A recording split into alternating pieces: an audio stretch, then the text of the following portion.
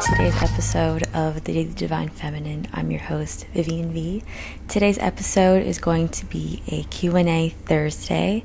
I asked you on Instagram questions. Anything was up for grabs, whether it's about manifesting, relationships, story times, and I'm so grateful for all your submissions. Thank you to all the questions you guys submitted. We'll go ahead and get right into kind of the more commonly asked questions. And also, I am filming today's podcast for the very first time. I wanted to kind of do more video sessions of me on screen if you're interested. If you're watching this on YouTube or if you're listening to the podcast, both will be a thing I want to start doing. So let me know what you think about the video format. But anyways, let's go right into the questions. All right, so I have my questions here. First question is, how do you manifest on a daily basis? Is it actually effective? Is it beneficial to your mental being? So I would say on a daily basis, I do manifest. I think that it helps to have kind of like a vision board and identity statements and habits that you can look at and kind of implement on a daily basis. So for example, one of my manifestations is to become a writer. I actually want to publish a book one day, and so that's kind of like this statement, like I am a writer. I am going to be a published writer. I'm going to have a New York's bestseller book. So that's kind of the identity statements around that goal, that vision. And then manifesting that would mean knowing it's going to happen, one, and also doing things to make it happen. So it's one thing to think it and believe it. Now, manifesting also means following up with actions. So then I will basically break it down on a daily basis, different habits that I can do that will support that. And that's manifesting on a daily basis. So for me, that means waking up at 5 a.m. every morning and getting off of my phone, journaling and reading for an hour. And sometimes it starts at like 5:30 to 6, but between the hours of 5 and 6, that is the time for me to focus on just writing and absolutely nothing else. It's something that I don't make excuses for myself because I want it that bad. So that is a habit that I implement to manifest on a daily basis for that vision. And then I have other goals and manifestations as well that I will find ways to implement within my daily routines. But that's just an example. And I believe it's really effective because it gives me the confidence that I am doing what it takes to do that. It's not something that I really doubt, because in order for me to get there, it takes doing things constantly. What you do constantly leads to success. And whatever it may be, it could be your health and wellness, it could be your mental well-being, it could be your diet, it could be if you want to exercise more, if you want to be more fit, if you want to just be better at anything or feel like you are improving in areas of your life to become the person you want to be.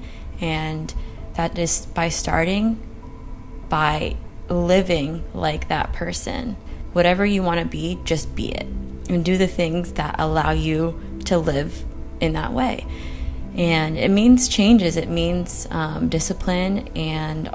But I think it's also really beneficial to my well-being, because when you feel like what you're doing isn't serving a purpose and you're not building your confidence in the things that you're doing and who you are, that's when you get into cycles of self-doubt and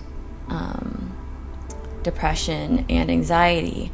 And I do have moments of anxiety, and I have had a history of depression in the past. So for me, it's really distinguishing when I'm feeling like a wave of a certain emotion acknowledging it and then recognizing whether it's true, because everything starts with a thought.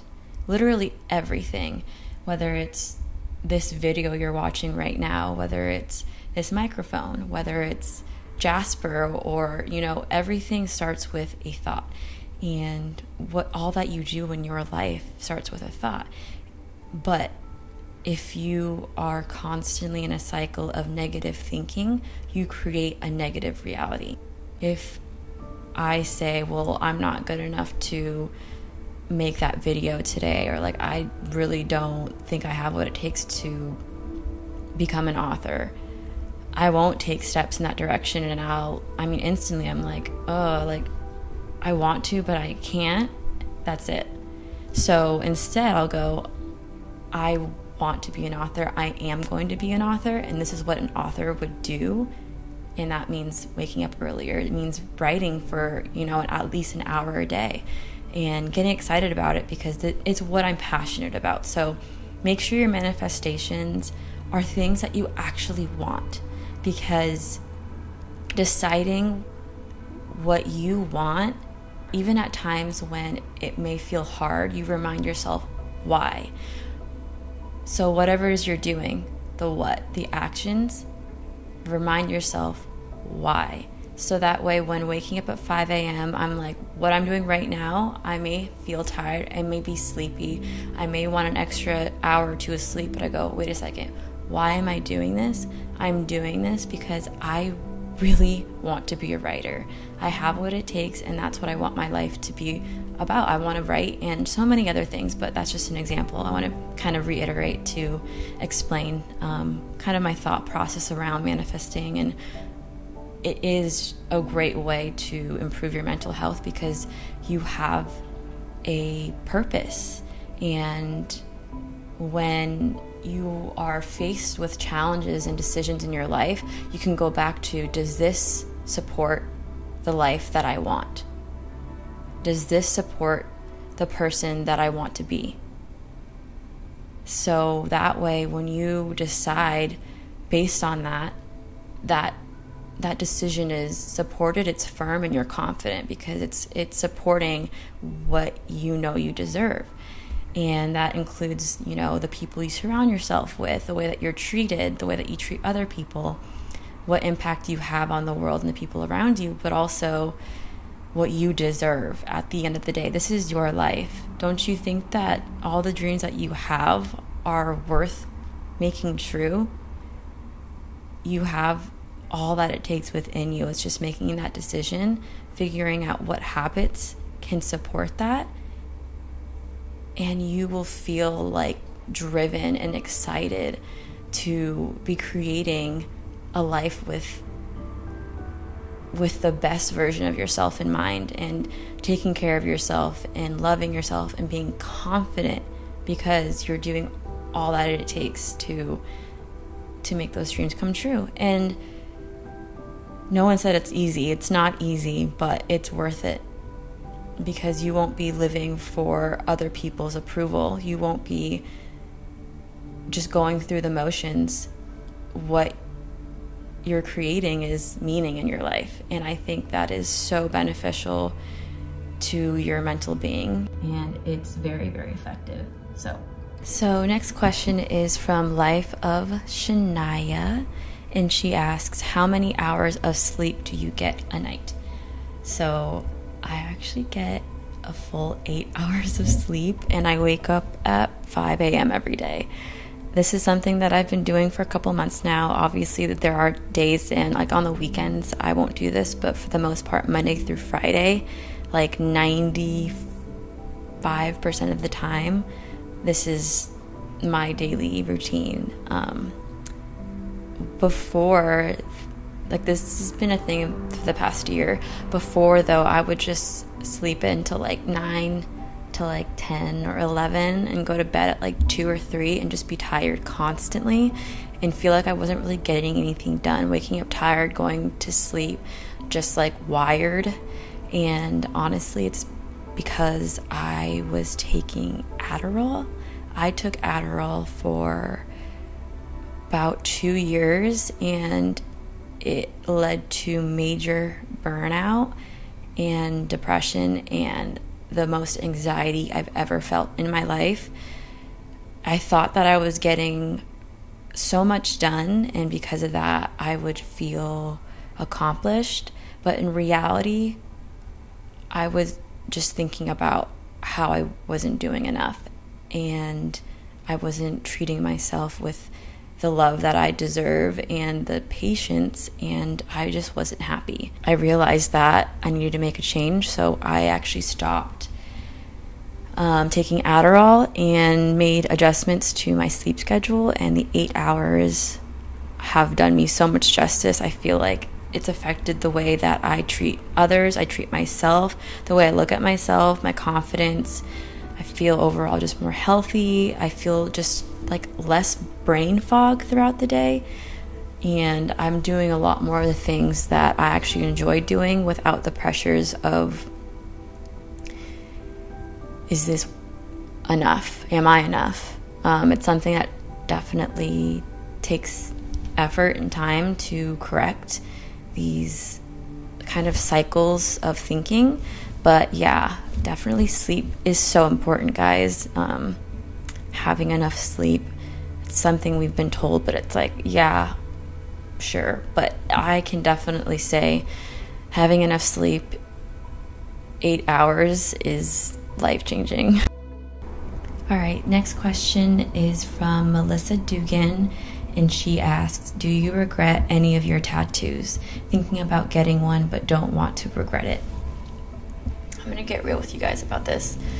So most of my tattoos are actually matching tattoos with a friend that I no longer talk to, but I don't regret it at all.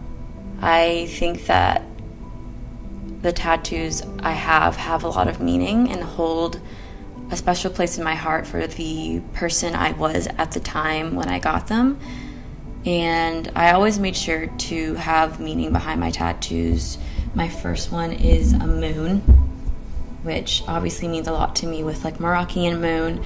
And I've always felt like connected to the moon.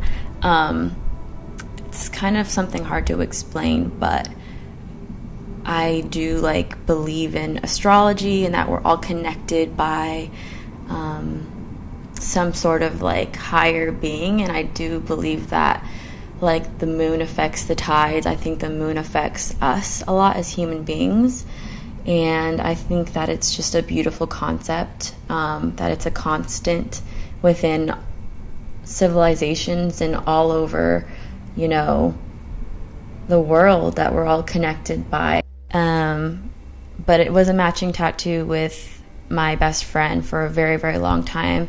So when I look at it, I mean, obviously I think about a lot of things, but I don't regret at all getting it. And I have other tattoos as well. Most of them are matching tattoos, but they hold a special meaning, like I said, and I just don't see the point of regretting them at all. I think that they're beautiful. They have beautiful meanings, and I give the power of whatever I want it to mean and whatever impact it has on me, and I choose for it to stay meaningful in a positive way. And I think they're beautiful tattoos. I really do. Another one, for instance, is my mom's handwriting on my wrist here. It's her graduation card to me, and it says "Love you always," and I love it how it's just right on my wrist here so I can constantly see it. And then I also have the word resilience on my rib cage, and that's a very special word to me. Resilience just meaning the ability to bounce back, to overcome challenges in life and come back stronger. It's a constant theme in my life that I remind myself when I feel, you know, times are a little bit more challenging, that it is something I can overcome and I will continue to overcome. And I also have a wave on my foot, which I got in Hawaii. I love the ocean. I feel the most myself and like alive when I'm by the water. And I got that tattoo when I was 19, so that one's super meaningful to me. It's also a matching tattoo. And I just have no regrets at all. I think that if it's something meaningful to you, that you find yourself feeling like it represents something that means a lot to you, and it's your body at the end of the day. You have the decisions to make whatever choices you want to make, whether it's how you express yourself, whether it's